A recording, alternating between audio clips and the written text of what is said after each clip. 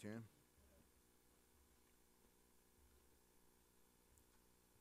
That's a dramatic pause. All right. Psalm chapter 119. Been looking forward to getting back into this chapter and preaching and teaching it, and looking forward to the message tonight. Let's go ahead and read the verses 25 to 32, and then we'll have a song, preach you just for a little bit. Not going to try to keep you here very long tonight, but I do want to get what God has given us, and I know that He wants to work.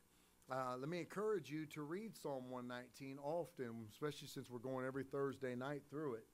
And doing some study of your own, maybe looking up some of the words, maybe looking into some of the history and things that were going on, and what maybe God with the Holy Spirit would help you to understand and maybe speak to your heart. I mean, it's really, really good. And I love the Bible, and I am thankful that I can get back into it and really devote some time to it and let the Lord work through it. And He does, and He is, and I thank God for that. And he does a lot.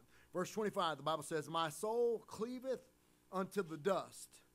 Quicken thou me according to thy word. I have declared my ways, and thou heardest me. Teach me thy statutes. Make me to understand the way of thy precepts. So shall I talk of thy wondrous works. My soul melteth for heaviness. Strengthen thou me according to thy word. Remove from me the way of lying, and grant me thy law graciously. I have chosen the way of truth. Thy judgments have I laid before me. I have stuck unto thy testimonies, O Lord. Put me not to shame. I will run the way of thy commandments when thou shalt enlarge my heart." Let's pray. We'll have a song, and we'll preach you just for a little bit tonight. Father, we love you so much. And God, I thank you for the word of God. I thank you for what these next 8 verses mean to me and how they have spoke to my heart. And I'm thankful to be able to study the word of God so that I can preach it to the folks that you have put in my life and that I get to pastor. And I'm thankful for that, Lord, the dividing of the word of God, rightly dividing of the word of God, that we might be able to preach it. And you've given us a preacher, a pastor, for that reason, that when we come to the house of God, he would have something from the word of God that would be able to speak to us. And so, Lord, I'm trusting you that you would do that tonight. I pray that you would use me, empty me of myself, and fill me with your spirit, and change our lives tonight in here. Help every person, Lord, especially the person that is going through it, whatever the going through it would mean to them. Lord, many, many things that could be on the heart of your people tonight. And Lord, we all need something from the word of God. Please help us in a mighty way. Have your will and way. In Jesus' name, amen. You can be seated. Thank you for standing.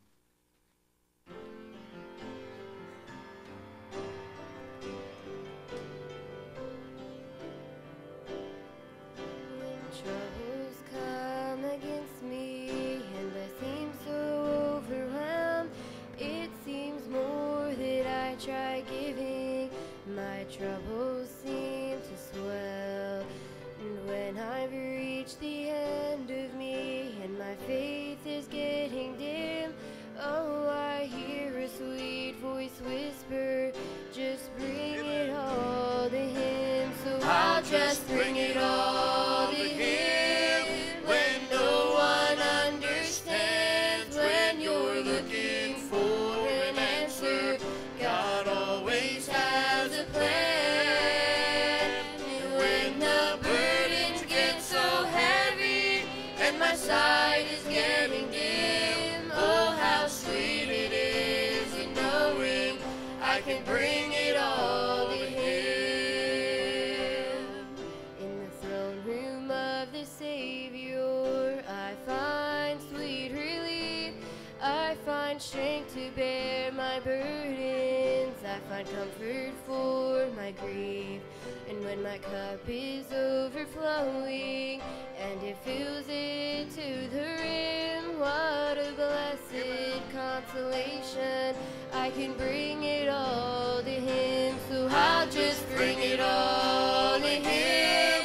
When no one understands, when you're looking for an answer, God always has a plan.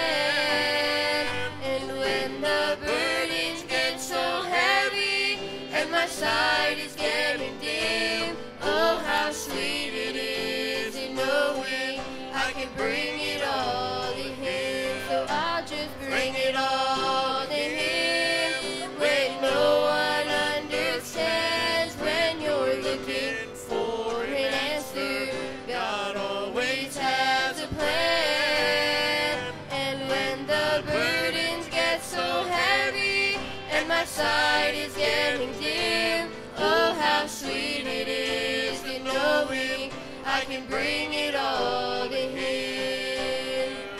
And when the burdens get so heavy and my sight is getting dim, oh, how sweet it is in knowing I can bring it all to Him.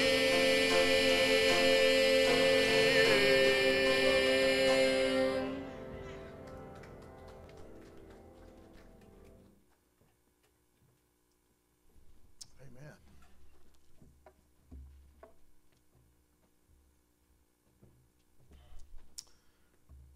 I hope that you know that God looks to deal with us and to help us and to share with us our problems, to help us through tough circumstances, and not only things that we have that have come upon us, but things that we have created also. Problems and things. God wants to get back. God's a dear Father that loves His children. And listen, you think you love your child more than anybody could love a child. Well, God gave you that because that's the way He feels about us. And so He loves when His children come back. He loves to help His children when they're in need, and He allows everything to come our way. He's not let anything pass that hasn't passed by His desk first. And so thank God we can bring it all to Him. Let's look at Psalm chapter 19, look at verse number 1. The Bible says, "Blessed are the undefiled in the way who walk in the law of the Lord." You know, we've got to think about this psalm and the man that is writing it. And he is pretty fired up about how good God is. Blessed are they that keep His testimonies and that seek Him with the whole heart, man. If you seek God, you'll be a happy man. But you got to do it with your whole heart. That's what God desires. They also do no iniquity. That doesn't mean they don't sin. That means they don't have the sin of iniquity. Their thoughts and their intents, and they want to serve the Lord. They're still sinners, but they don't have iniquity, it says. They walk in His ways. Thou hast commanded us to keep Thy precepts diligently. Oh, that my ways were directed to keep Thy statutes. So then shall I not be ashamed when I have respect unto all Thy commandments. I will praise Thee with uprightness of heart when I shall have learned Thy righteous judgments. I will keep Thy statutes. Oh, forsake me not utterly. Just think about these words, and I hope that they're your words. Lord, I want You. I will not falter and stay down if I falter. That's what he's saying, that it's just going to stick with the Lord. Wherewithal shall the young man cleanse his way? By taking heed thereto according to Thy word. With my whole heart have I sought Thee. Oh, let me not wander from Thy commandments. I mean, he loves His word. He loves God. He wants God, and he desires to serve the Lord. Thy word have I hid in my heart that I might not sin against Thee. I'm hiding Your word in my heart. Not just memorizing like Brother Thren said. I am hiding it. It is in there, and I'm putting it in there, and it's there so I don't sin against You. A person that has a sin problem has a Bible problem. And when I say a sin problem, I'm talking about an over and over and over and a not care. It is because either the word is not in their heart, they're not saved, or they're just not interested in the word. Blessed art Thou, O Lord, teach me Thy statutes. With my lips have I declared all Thy judgments of Thy mouth. I mean, everything, Lord. I've done it with my lips. I've rejoiced in the way of Thy testimonies as much as in all riches. I will meditate in Thy precepts and have respect unto Thy ways. I will delight myself in Thy statutes. I will not forget Thy word. Deal with me, or deal bountifully. I love this part of the book. Deal bountifully with Thy servant, that I may live and keep Thy word. Open Thou mine eyes, that I may behold the wondrous things out of thy law. That's what we need when we read our Bible. We need to read our Bible. We need to get prayed up. And we need to sit down and we need to get our game face on and say, God, open thou mine eyes that I may behold the wondrous things. And boy, I tell you, there's no way that God is going to turn that down and not give you something. He wants to.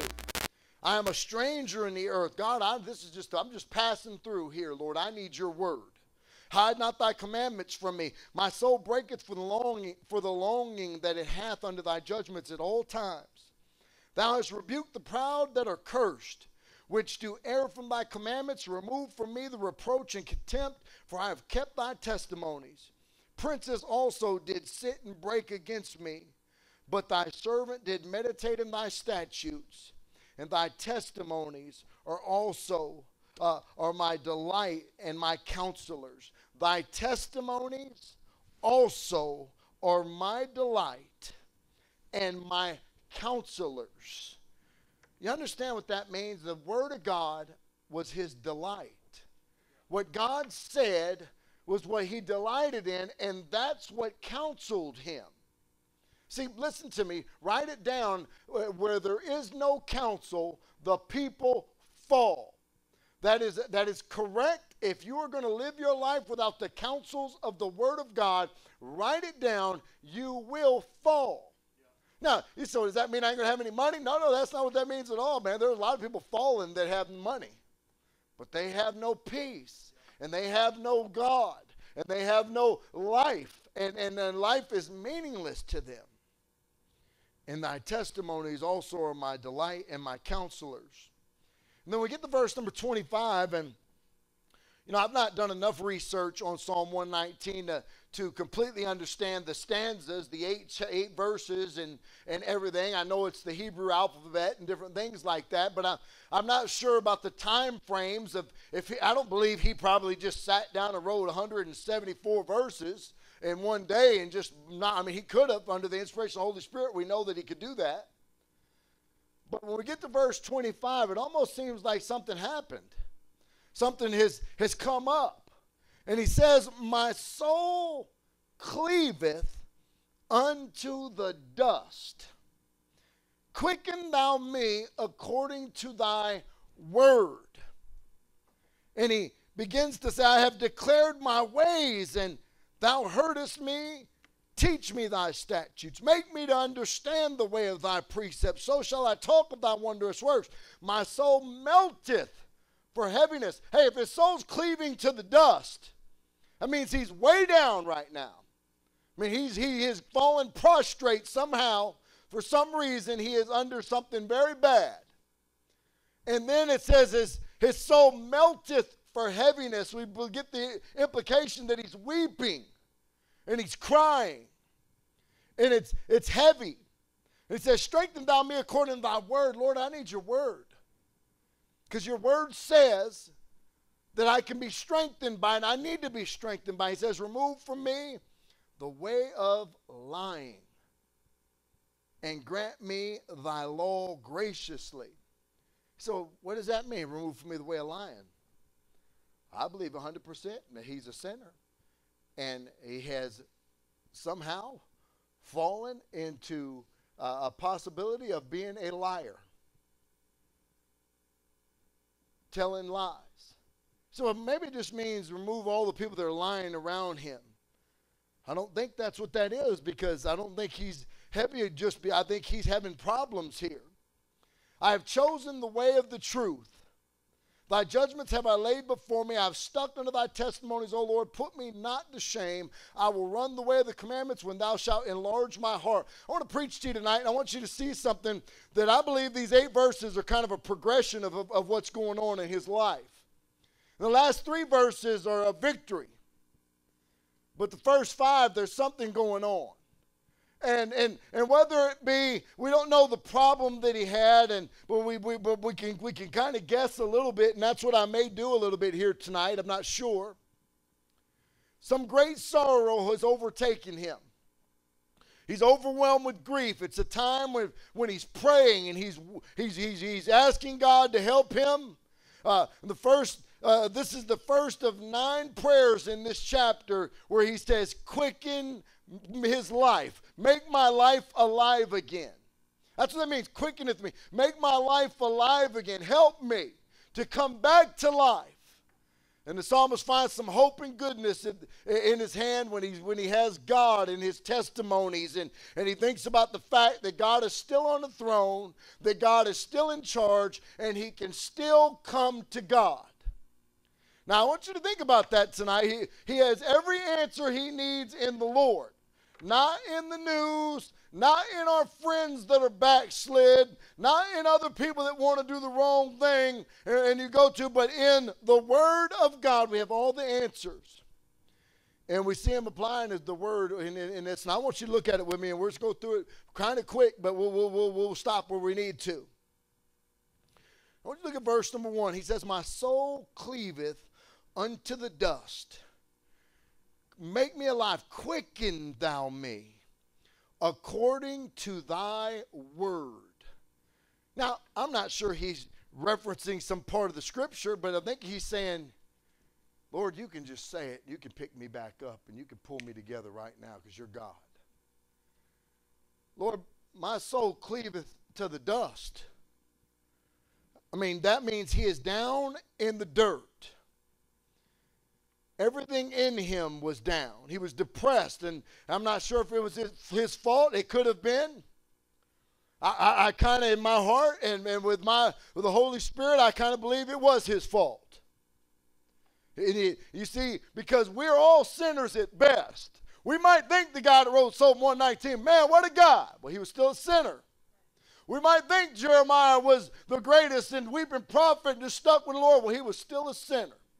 We might think Joseph and David and all them, they were still sinners. There are some people in the Bible who have no recorded sin.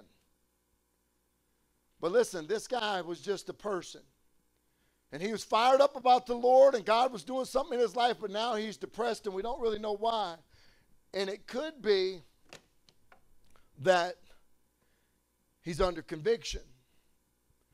It could have been from some kind of sin or some kind of guilt. And God's going to preach the message tonight, but I want you to understand, whether the circumstances are your fault or not, and I believe that they were his fault here. I believe he was lying. I believe he got caught up. God still will get involved if you'll ask him. He had to come down to the end of himself and say, God, I need you. It could have been, someone else's fault. Where did he turn? He turned to the Lord. Hey, tonight I want to ask you, where are we going to turn when times get tough? We've got to turn to him. We've got to trust in him. We've got to let him be God. He has a plan. And I've learned that really hard way the last month or so. But I thank God. I'm not here to say I say super spiritual, but I never lost track of God, and I loved him, and I knew he was in control, and he could take care of everything. And just like the day I chose the Lord, I knew he was God, and I was going to trust in him to take care of everything. I put my faith and trust in the Lord Jesus Christ when I turned to him. And it's what we need. He come to the end of himself. Lord, my soul cleaveth unto the dust. Quicken thou me according to thy word. People, he's depressed. And listen to me, I hear it all the time from parents, from people with their family members, with loved ones, sending their people to psychiatrists, getting them help from the state, and allowing them to be put under the subjection of some stranger who doesn't care about them. I mean, they might grow to care about them. I'm not saying they're all crazy people, but the world would say, man, you get that low, you better get some psychiatric help. And people are doing it all the time. And I tell them all the time, I may not be able to do everything you need, but you can come to me and we'll figure it out, and I'll call somebody and get help. And the world says go to the psychiatrist. Or the world, the psychiatrists put our kids on drugs to keep them from being a little bit excited. Listen, if your kid is not excited, just understand, if you have a kid, teenager or not, if they don't get a little bit excited somewhere, there might be a problem. If they're not a little bit high-strung every now and then as children. And so that's not what I'm preaching at tonight, but I am telling you that a psychiatrist can't help anybody. He goes to God. And the solution was God. God, quicken thou me. Make me alive, Lord. My problems are hard. It's bad. It's tough. When I saw this verse, without reading the rest, I thought, man, that's where I'm at right now with my dad. Lord, I'm in the dumps, man. I need you to do something. And I waited patiently on the Lord to do something. He might have been doing something I wasn't knowing it, but I'm telling you. But I think the guy's in trouble. And he says, Lord, I've been in the dust, and I need you to help me. Hey, tonight, are you in a good spot with the Lord right now? Or is your life adding up to what God wants it to add up to right now? Your thoughts, what you do, how you live, what you see, what you talk about, what goes on in the mind of you during the day. Think about that now. That's important for those things to be in subjection to the Lord. And if it's not, if he's not your strong tower that Jada talks about, and you're finding comfort and looking for comfort in relationships or your kids or your job or in medication or in doctors or in lawyers or whatever it might be, listen, you better ask God to quicken thou you. God, I need you to do something. And so number one, I just put God's word will put life back in him. We'll put life back in us, but we really gotta confess to him. He says, Lord, I'm down in the dust, Lord, and I need you. Does God know where he's at? Yes, he does. Quicken me. He just said in verse 24, thy testimonies are also my delight and my counselors. He was seeking the counselor. God's called the counselor in the Word of God. Hey, there are very few problems. Listen, there are very, very few problems in life that cannot be solved by God. He said, well, is there any problem that can't be solved by God? Well, I'm just kind of saying, I was thinking today about that statement in my mind, thinking, everything really can be solved by God, but there are some things that you don't really have to have God to fix. And I'm not talking bad about God. I'm just saying there are some things you can do yourself. But most problems, you're going to have to rely upon the Lord. And so tonight, God wants to put life back in you. Number two, in verse 26, I've declared my ways, and thou heardest me. Teach me thy statutes. Well, now he's telling he declares his ways. So if he's really hurting, what do you mean? Well, I think that he went to God and confessed it. And now he's starting to be picked back up a little bit. I was in the dust and I was hurting, and he had to confide in God. He had to trust in God. That's number two. The Word of God will help you to confide in Him. I have declared my ways, and thou heardest me. Listen, you've got to go to the Lord. If you don't, it's not going to work. That's what He's teaching. And when and only we go to God and as God's people, then He can come up with a solution for us. Many people looking around for help everywhere else but God, Christians, people in church. Now, on Sundays, they look like they're looking for God. On Thursdays, they look like they're looking for God. But the rest of their life, the rest of their time, they're not looking for God. In the garden, when Adam and Eve sinned, God comes through. And He says, what hast thou done? When they had took the forbidden fruit, both of them together. He said, what hast thou done? He wasn't trying to figure out what they had done. He knew what they did, but what's he wanting? He's wanting them to confide in him. He really just saying, hey, tell me everything right now. Just come clean with me.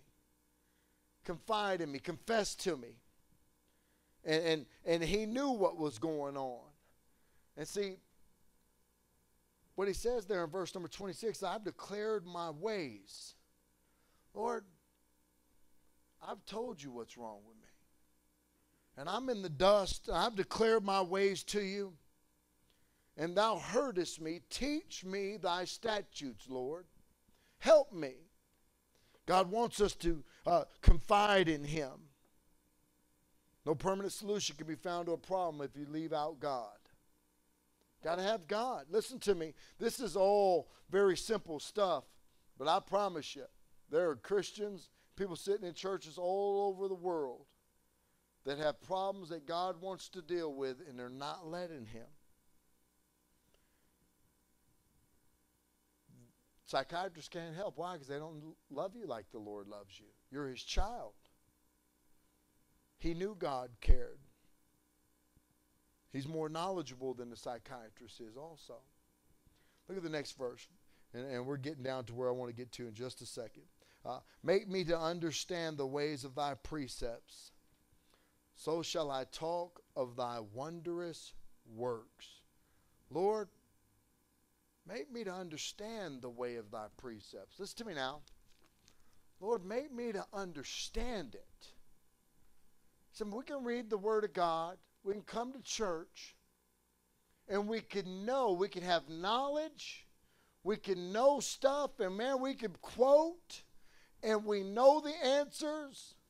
We have young people sitting in churches that can give you every answer, but on the inside of that young person, they are as rebellious and turned away, but seem to be doing good. Answering, I'm just respectful. Man, that's a respectful young man right there. But the problem is they don't understand God. They just know about him. And God's word, man, it can help us to understand. And that's what we need. That's what he was saying there. Make me to understand the way of thy precepts. Help me to understand it, Lord. You see, he said, so shall I talk of thy wondrous works. God's word led him to a change. God, make me to understand it. And then I'm going to talk of thy wondrous works. You see, if there is no change, if God has not changed you, and you are still the same, then there's a problem. Okay, how about this? Because we have a bunch of faithful Christians in here.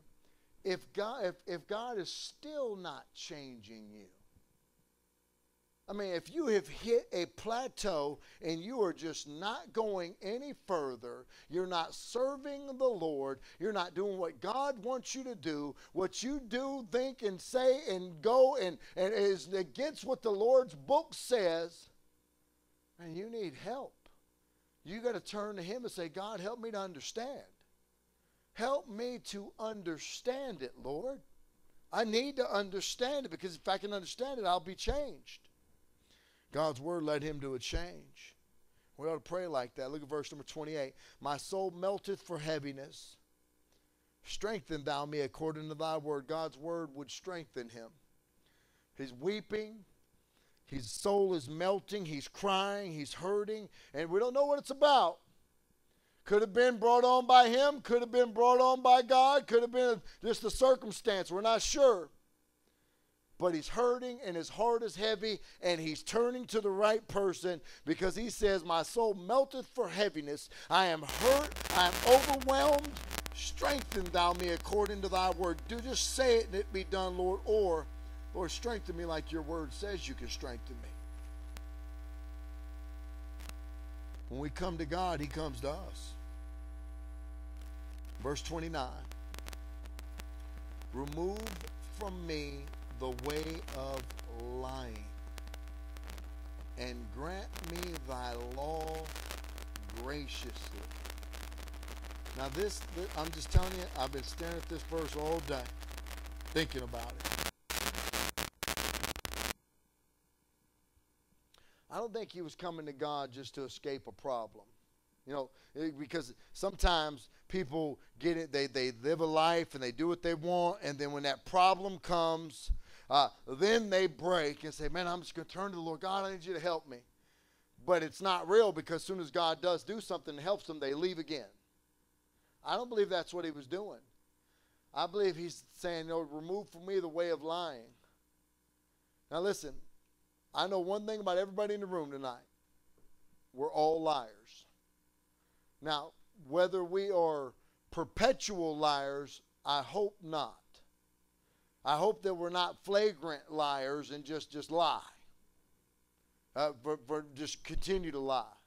I lie, but very rarely, and not about something very serious, and just every now and then I get caught in my head and just make the wrong decision.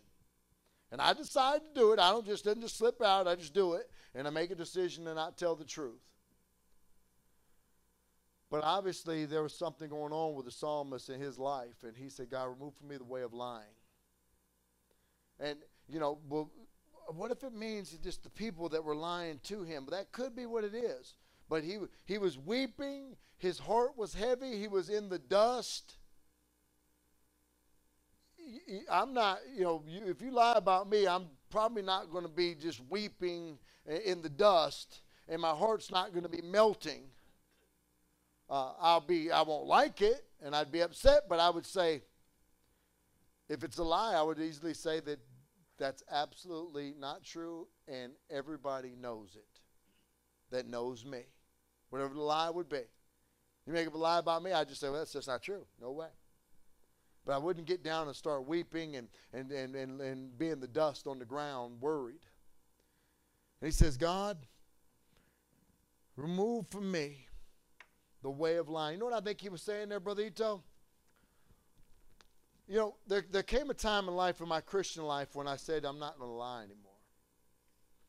I don't remember that like being this big giant decision, but I just remember it got hard to lie. When I've told you a story about the furniture store, and they'd come in, and I always, when I sold furniture, they'd say, what about that? I said, oh man, sit on that. I think you'll like that. That is one of our best sellers in the store, really. But I'd heard my boss say it all the time, and that's a lie. That's not one of our best sellers, but I could sell a couch, and it was great. I sold Brother Paul his furniture. But it was good. It was good furniture. He had good stuff, and I believed it because I was saved, but before I got saved, I'm telling you, they'd sit on a $5 recliner, and I go, man, that is a nice recliner. You will like that. Then they call and say it broke. I said, oh man, I hate that. That never happened, but it does, and we go fix them all the time. But there came a point where I wasn't gonna lie. Lady sat on the couch. I said, man, that was one of our best selling couches. And then I said, ma'am, I'm sorry. I just got saved, and I lied to you. I've never sold that couch before, but I think it's a nice couch if you'd like to get it. I think it's a good company. They back their couch. It's got a lifetime warranty on the frame. I think you'd really like that. I think I'm going to buy it since you were honest. I'm like, oh, good. He said, remove from me the way of lying. Hey, I don't know who needs to be removed from lying in here. I hope nobody needs to be removed. I hope we've all made a decision we're not going to lie. But the man who wrote the greatest chapter in the Word of God said, remove from me the way of lying. So it isn't that just bad people struggle with it. The world's lies. Everything is a lie. You turn that TV on, man, it is lie after lie after lie after lie. And nobody's upset about it. And then he says, grant me thy law graciously.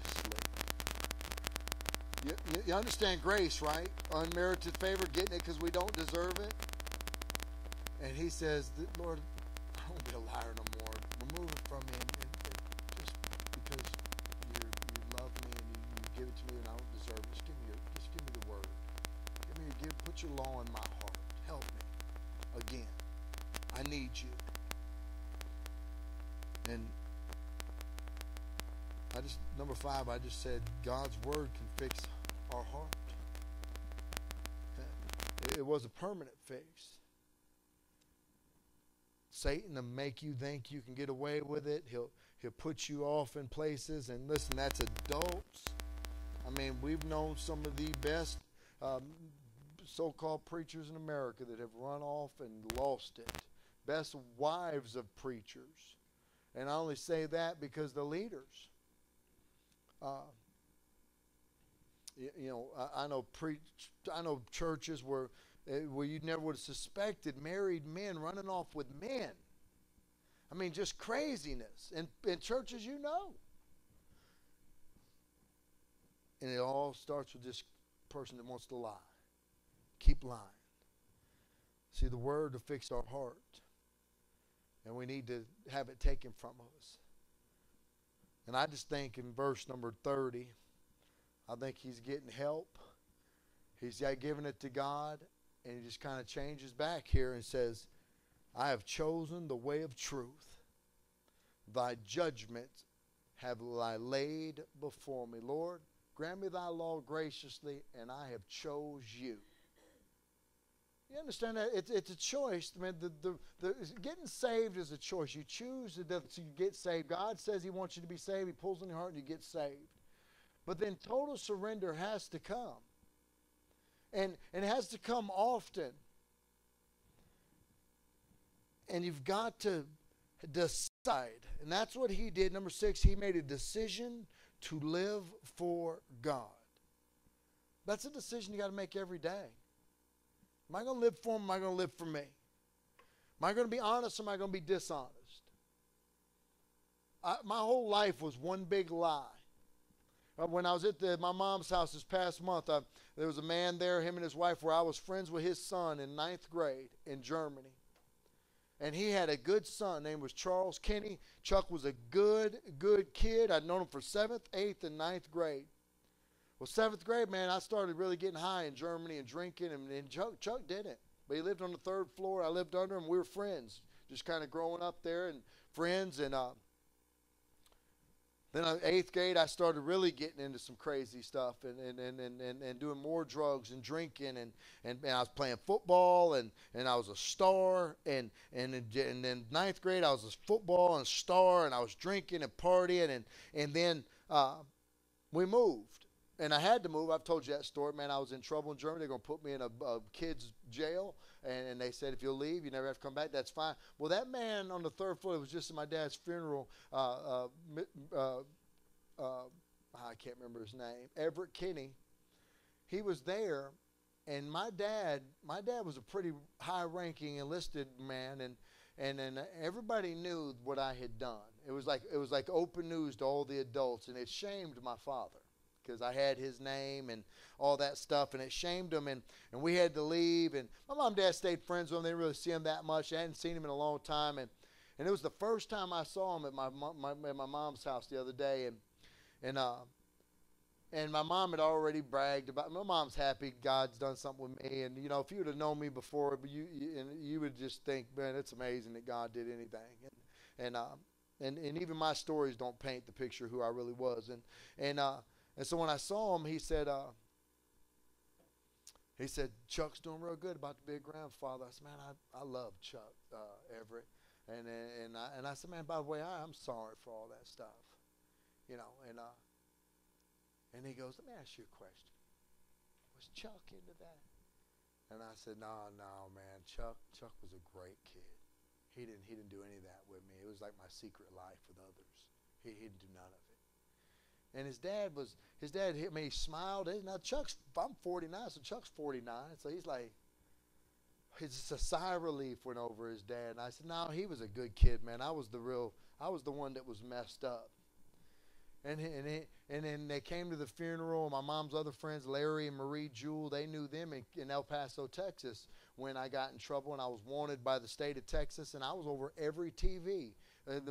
El Paso's Most Wanted, literally. It said Burton Gates Wanted, and it was going over every TV. And my dad was the Lower United States Drug Task Force Sergeant Major of 7 states and all militaries, the Marines, the Navy, the Air Force, all that. He was the enlisted high guy, and they saw when I couldn't go back to Texas, and they knew all that stuff, and then I talked to them, and then they just said, "Man, that is incredible what God did to you, Burton." Or they called me Chip. He said, "Chip, that's incredible." And I said, "And I just decided to serve the Lord." I put away from me the lying mouth. And I'm against it. My wife's an exaggerator. It's not a liar. But she exaggerates sometimes, just little deals. And I'm not bad-mouthing her. I would tell her that. And I won't even exaggerate because I'm so afraid of being what I was. I was such a liar. And I chose the Lord. His decision was to live for the Lord. God Almighty purposed like Daniel purposed. We preached on Daniel the other night. You have to purpose to live for the Lord. We can say what we are and what we think we really are, God knows. And so verse 31, I stuck unto thy testimonies, O Lord. He was determined. Number 6, he had a decision to live for God. And verse 31, he was determined to stick with God. I have stuck unto thy testimonies, O Lord. Put me not to shame. He decided forever, I'm staying with God. Verse 32, I will run the way of thy commandments when thou shalt enlarge my heart. He desired to live for the Lord. He made a decision, he was determined, and he desired. And listen, I believe that his heart got right here, and I don't know how they wrote it, what they did, or when it happened. But 9 times he's going to say, quicken me in different areas in this passage. And we'll get to them when we get to them. But the thing is whether you're going through it and it's not your fault, man, God knows. And you can just say, God, I am down and out and I need you. And man, my mom's watching right now and it's fine, but I've heard her just profusively cry and say, God, help me. And we've both done that. And God has helped us. And then if you're going through it because you decided to do, you just didn't do right and you're not doing right, man, God, you're God's child. And he loves you. And he is not going to hold a grudge. If you'll just get right, he'll take you. Draw nigh to God, he'll draw nigh to you. And he's one decision away, and that's it. And I don't think I'm looking at a bunch of liars. No, I don't believe that. I don't believe that. I believe everybody in here's got character, literally. But I am telling you this. Whatever it is, God desires for us to make a decision to live for him, to be determined to stay with him, and to desire to live with him. And it's so important that we do that, and we have to do it. And listen, we can say, well, this is just one little man's a bad one. I mean, get right on that. Don't do that. Don't allow that to be. Have integrity to serve the Lord. And he just gives it's a different message tonight. And I wasn't expecting it really, but I feel like this is the Lord's will to preach it just like this. And I believe this is the context of it. God wants us to have a deep relationship with him. And if we just stay bunched up and tight and woe is me and I got so many problems and so many things have happened to me and I've dug in deep and I've made these mistakes or whatever it might be, there's nothing you can get out of.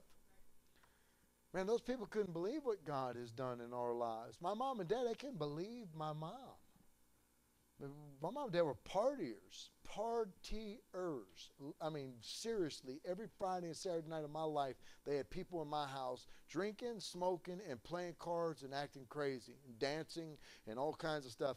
And now my mom's got a wall full of Bibles and verses all over the house. And one of the families is asking about a church. They live in North Carolina. They need to find them a church. We go to one, but it's kind of a little different. We want one like where we went where Dale's funeral was. You know, they're old-fashioned, and man, Christians are old-fashioned. Better believe it. Well, anyways, let's pray. Maybe the Lord spoke to you tonight, and I feel like the Lord had his will and way with us during the message. Father, we love you. And Lord, I do pray, God, that no matter what person's